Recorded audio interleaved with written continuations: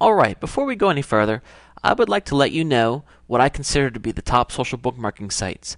There are hundreds, if not thousands, of bookmarking sites out there, and we can't spend our time focusing on each and every one. We need to pick the top ones and focus our attention on these. Basically, we're looking for the sites that have the most users, the most traffic, and also the most search engine attention. Among the top, Delicious, Blinklist, Furl, Backflip, Blogmarks, Shadows, Raw Sugar, and many, many more. But this is a pretty good list to start with. Basically, you can go to any of these sites. Let's go to Blinklist.